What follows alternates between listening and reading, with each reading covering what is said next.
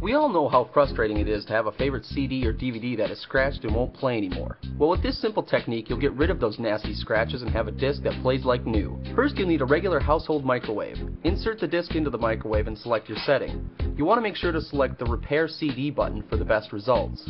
Now flip the lights off and watch the cool light show. You can actually see the sparks smoothing the scratches out. Now when you take your disc out, you might think, that looks even worse. Well, don't worry, we still have a few steps left. Put the disc on a paper towel and grab some ice cream. Make sure it's the slow churn kind though.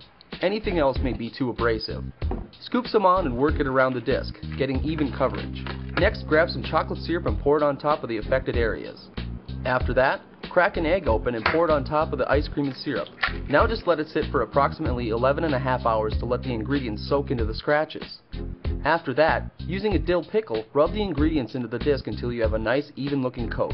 Make sure it's a sliced pickle though. It would be silly to try this with a whole pickle. Pour everything on top of the disc into a bowl and save it. We'll need it for later. Next, we want to really rub those scratches out using a marshmallow hamburger. Don't try and use an actual hamburger, as beef products will erase the disc's information. Now just wash it off and voila! Look at the shine of that brand new looking CD. It's just that easy, and now it will play like new. Oh, and that pickle?